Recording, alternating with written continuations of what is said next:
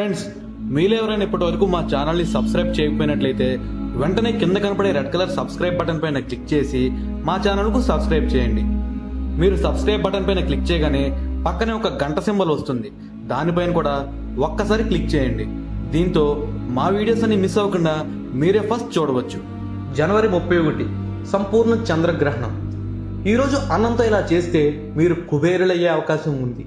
ఇది ఖర్చుతో కూడిన పని ఏమీ కాదు, ఇది ఒక మంచి పనే. ఈ అవకాశాన్ని వదులుకోకండి. ఈ నెల 31వ తేదీన విశ్వంలో ఒక అద్భుతం జరగనుంది. చరిత్రలోనే అత్యంత అరుదుగా ఏర్పడే బ్లూ మూన్ సంపూర్ణ చంద్రగ్రహణం మిమ్మల్ని కనువిందు చేయనుంది. సాధారణంగా నెలలో రెండవసారి కనిపించే నిండు చంద్రుడు సంపూర్ణ గ్రహానికి గురవటాన్ని బ్లూ మూన్ అని అంటారు. ఇలాంటి అద్భుతమైన సంఘటన 150 ఏళ్ల క్రితం జరిగింది. మళ్ళీ 2018 జనవరి 31న విశ్వంలో మళ్ళీ ఈ అద్భుతం జరగనుంది. ఈరోజు చంద్రుడు అరుణవర్ణంలో దర్శనమిస్తాడు, అందుకనే దీన్ని సూపర్ బ్లూ బ్లడ్ మూన్ అని అంటారు. మళ్ళీ ఇలాంటి అద్భుతం 2037వ సంవత్సరం 31న ఏర్పడనుండటం కూడా విశేషం. అయితే రేపు ఏర్పడే ఈ గ్రహణం భారతదేశంలో ప్రజలకు మొత్తం 77 నిమిషాల పాటు కనువిందు చేయనుంది. ఈ సమయంలో చంద్రుడిపై పడే భూమి దక్షిణ భాగపు నీడను స్పష్టంగా చూడవచ్చు. జనవరి 31 సాయంత్రం 5 గంటల 17 నిమిషాల నుండి రాత్రి 8 గంటల 41 నిమిషం వరకు సంపూర్ణ చంద్రగ్రహణం ఉంది. మన భారతదేశంలో ఇది సంపూర్ణంగా 77 నిమిషాల పాటు కనపడుతుంది. అయితే ఈ రోజు ఏమి దానం చేస్తే మనకు మంచి జరుగుతుందో చూద్దాం. ఇది చంద్రగ్రహణం అయినందున అందరూ తెలుపు వర్ణంతో కూడిన వస్తువులను దానం చేస్తే మంచిది. ఆ రోజు ప్రతి ఒక్కరూ అన్నదానం చేస్తే మంచిది. ఎందుకంటే అన్నం తెలుపు వర్ణంలో ఉంటుంది.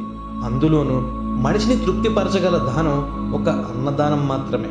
మిగతా ఏ దానాలు చేసినా ఇంకా కావాలి అనిపిస్తుంది.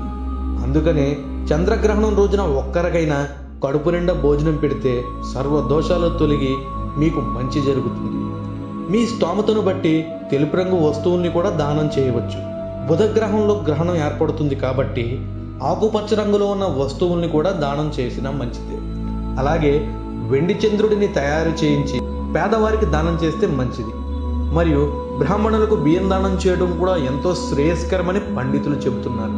ఈరోజు దానం చేస్తే మీరు మీ కుటుంబ సభ్యులు సుఖ సంతోషాలతో జీవిస్తారని, అరిష్టాలన్నీ తొలగిపోతాయని జ్యోతిష్కులు చెబుతున్నారు.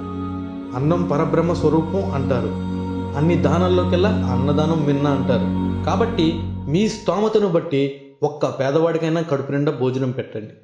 ఫ్రెండ్స్, గొప్ప గొప్ప పండితులు, జ్యోతిష్కులు శాస్త్రాల ఆధారంగా ఈ గ్రహణం రోజు ఇలా చేస్తే కలిసి వస్తుందని చెబుతున్నారు. కలిసి వస్తుందో రాదో కాసేపు పక్కన పెట్టండి. ఒక పేదవాడికి కడుపు నిండా భోజనం పెట్టడం వల్ల పుణ్యమే గాని పాపం కాదుగా. కాబట్టి ప్రతి ఒక్కరూ ఒక పేదవాడికి భోజనం పెడదాం. దీనివల్ల మన దోషాలు తొలగిపోయి కుబేరులైతే మరీ సంతోషం. ఒకవేళ అలా కాకపోయినా ఒకరి ఆకలి తీర్చినందుకు పుణ్యమైతే లభిస్తుంది కదా. కాబట్టి పోయేదేముంది, ప్రయత్నించి చూద్దాం. మనం చేసేది మంచి పనే కానీ చెడు పని కాదు కదా. ఓం నమః శివాయ. మరి ఈ వీడియో మీకు నచ్చినట్టయితే లైక్ చేయండి.